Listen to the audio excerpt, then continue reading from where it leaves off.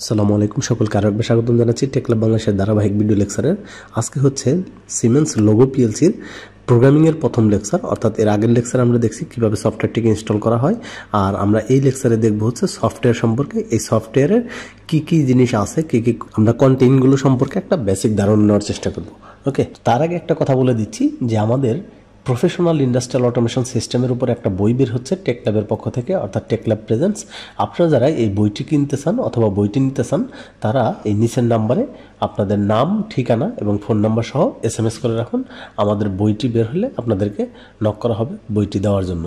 ওকে, তাহলে চলুন শুরু করা যাক।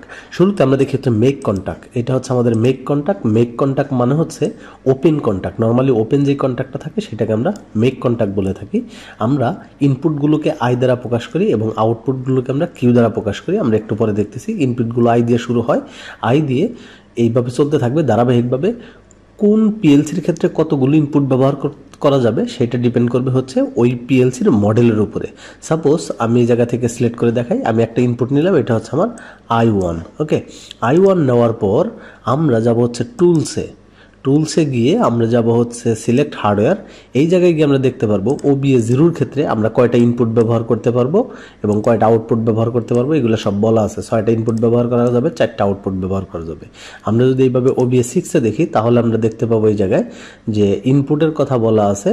আমার ডিজিটাল ইনপুট ব্যবহার করতে পারবো 24টা এবং ডিজিটাল আউটপুট ব্যবহার করতে পারবো 16টা, ফ্ল্যাগ ব্যবহার করতে পারবো 27টা। এরকমভাবে প্রত্যেকটা মডেলের ক্ষেত্রে আমাদের ইন্ডিভিজুয়ালি কোন মডেলের ক্ষেত্রে কতগুলো ব্যবহার করা যাবে সেই ফাংশনগুলো দেওয়া থাকে। তো আমরা একটা ইনপুট নিলাম, এটা হচ্ছে নর্মালি ওপেন কন্ট্যাক্ট, অর্থাৎ এইটাকে যখন আমরা প্রেস করব তখন আমার এটা ক্লোজ হয়ে আমার লোডটা অন হবে।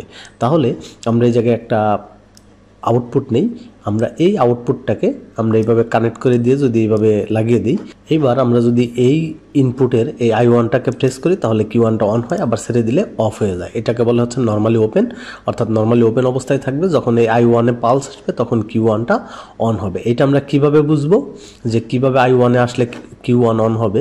এটা মূলত আমাদের হার্ডওয়্যারের সাথে মিলিয়ে বুঝতে হবে।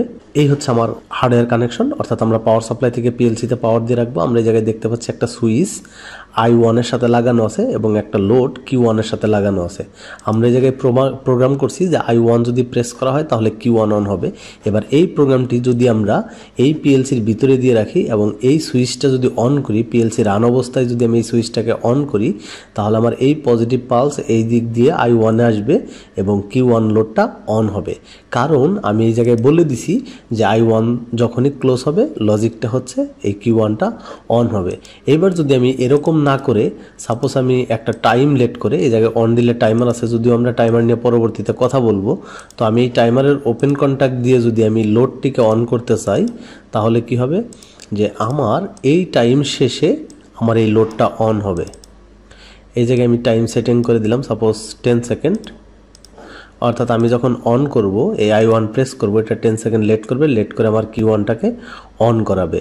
ওকে, তাহলে প্রোগ্রামই যাই হোক না কেন, এবার এই প্রোগ্রামটা যখন আমরা ওই পিএলসির ভিতরে দিব ঠিক এরকম টাইম লেট করে লোডটাকে অন করাবে। এবার খেয়াল করুন এই প্রোগ্রামটাকে আমরা কোথায় দিব। আমরা যদি এই প্রোগ্রামটাকে এই হার্ডওয়্যার কানেকশনের পিএলসির ভিতরে দেই তাহলে ওই জায়গায় বলা আছে I1 সুইচ দেওয়ার পর টাইম লেট করে তারপর লোডটাকে অন করবে। তাহলে ঠিক ওই প্রোগ্রামটাই পিএলসির ভিতরে দিলেও এই সুইচটা অন করার 10 সেকেন্ড পর আমার লোডটা অন হবে। অর্থাৎ এইভাবে হার্ডওয়্যার কানেকশন করা থাকবে এবং ওইভাবে প্রোগ্রাম করে যখন আমরা এর ভিতরে দিব তখন ঠিক এইভাবে কাজ করবে। ওকে, তো এই হচ্ছে সিম্পল বেসিক একটা প্রোগ্রাম যা আমাদের প্রথম প্রোগ্রামে আমরা দেখলাম কিভাবে একটা সুইচ দিয়ে একটা লোডকে কন্ট্রোল করা যায় এবং একটু টাইম ডিলে করেও কন্ট্রোল করা যায়।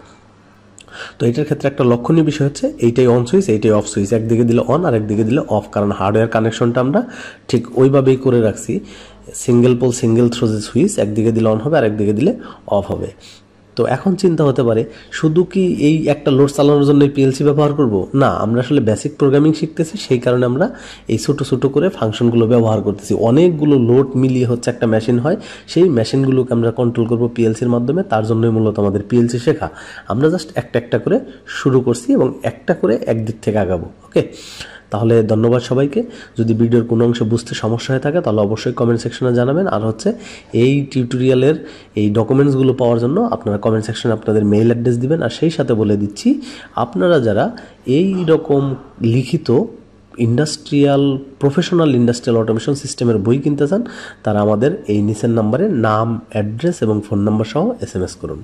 ধন্যবাদ সবাইকে, ভিডিওগুলো দেখতে থাকুন। আল্লাহ হাফেজ।